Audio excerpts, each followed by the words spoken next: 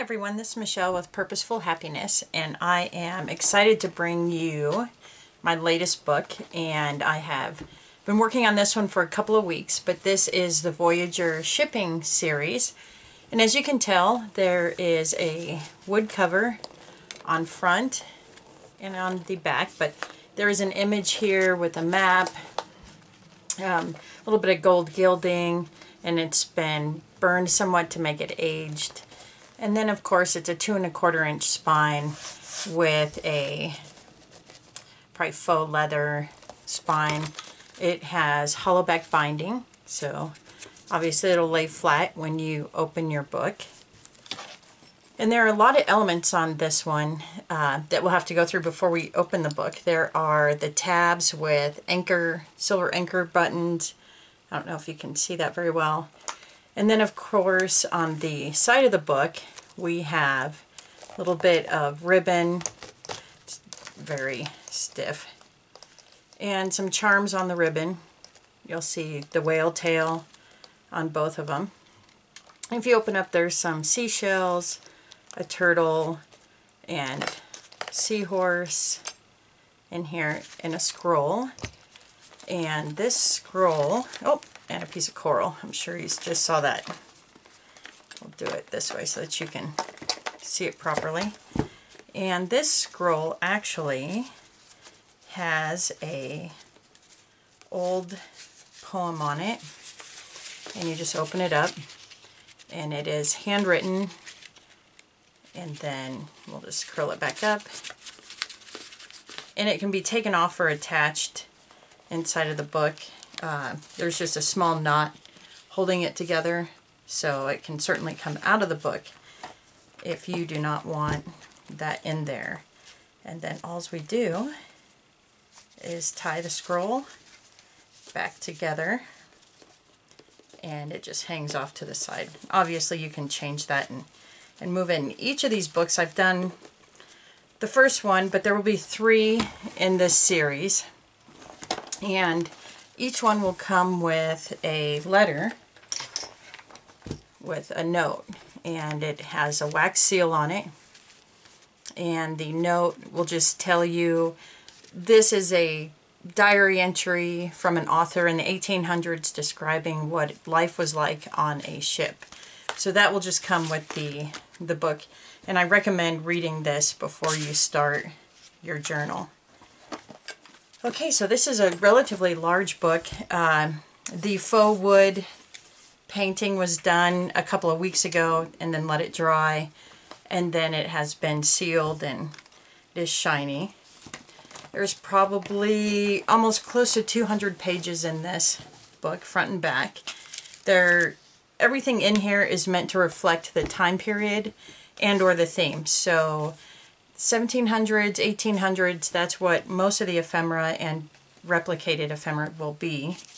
So there's just some journaling tags, some lace, and of course this is just a 2nd grade reader with a poem about the sea in it. And there are 6 signatures, each with a themed page. And like most of my books, I like to leave a lot of blank pages for the recipient to add their own pieces to it. There are coffee dyed papers in here, and then some digital printing you'll see, and these are basically just the different types of ships of that time. Some linen paper, and here is just some burlap and another tuck spot.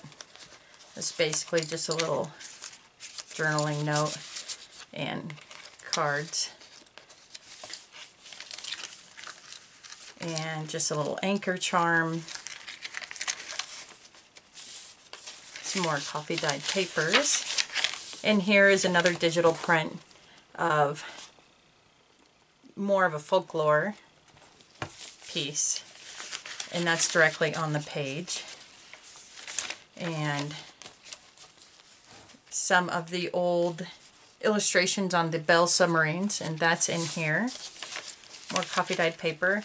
I had ordered online a piece of vintage fishing net And that's what you'll see on here.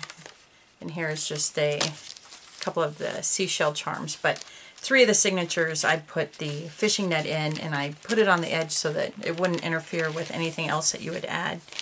And then here is more of the tabs, and they're leather pieces.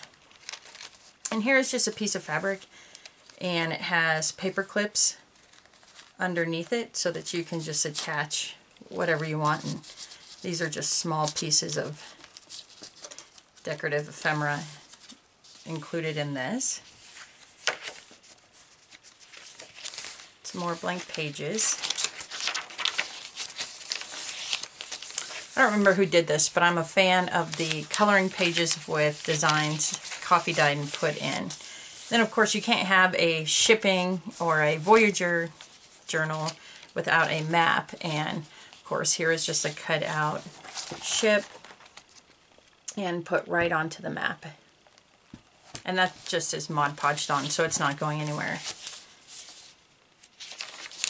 The other side of that coloring page, and some cardstock is also in here, and that's what this is. And here is that piece that I told you about that holds the scroll in, and I just stick it up a little bit so it won't get in between the pages. And here is a quote by Herman Melville from Moby Dick. And of course you can just use these photo corners and put your own photo in. And some more journaling space. This has just a little band across, and it's just got an envelope with a card. This I left blank and didn't put any decoration on it. And this is really just a folded piece of paper that offers a lot of journaling space tucked into the book. So I had fun playing around with that. It was supposed to be a heart. It's clearly not a very good heart, but I think that will take some practice. Then that will just slide back in. We'll just put that right there. So there's a lot of tuck spots, some pockets, and again, most of my books have a lot of empty space in it. Here's some more digital printing, and of course this is what you would have on for supplies on the ship and what everybody would get. And this was recorded in the New York Times in October of 1851, I believe it is. Different types of plant material, mechanics, just figures. Here is a crew list. That's just a digital print as well from the National Archives. And of course, while you're on your shipping voyage, you would always have a picture of somebody you left behind. And so this is just a curio card that can be used as a tuck spot or a journaling spot. And just a watercolor paper. And here's a belly band. I looked up the currency of that time, and this is just a reproduction, of course. And this is from 1838, Treasury Department. And so that's just tucked in here. And more of the fishing net. And here is, probably easier to see on this side, a seahorse charm caught in the net here. And here's just a small diary entry, 1890s, and it is just paper clipped right on. And when you open your journal in the package, the chapter 3 that you get is actually from this book, 2 years before the mast. And that is the cover and the author. And the entire book is available by the archives as well. There is no copyright on it. Just some basic journaling cards. Just stick this right back in. Some ledger paper. Coffee dyed with a little bit of grunge. And of course, couldn't resist a sea blue paper. And again, trying to stick with the theme of the book. These are just people standing on a dock. And this is a Voyage to the Northwest Coast of America. And so, written by Francois Gabriel, 1786 to 1863 was his life. Just tuck that in right there. Blank paper. Varying weights of paper in here to help inspire your own entries. Just a little bit of blue paper. There's a turtle charm on this one. It's a little small. And a little matchbook journal spot. And we'll stick that right back here. And while there's an empty spot, we'll go ahead and include one of the maps.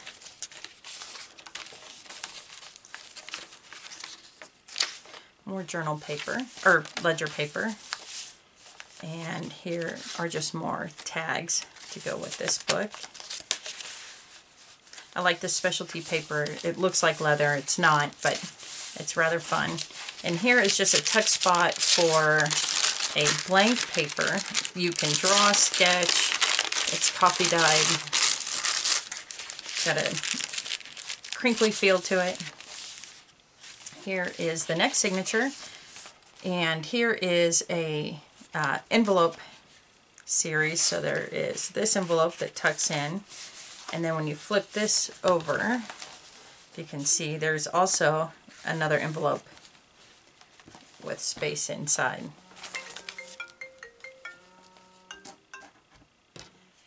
Hello?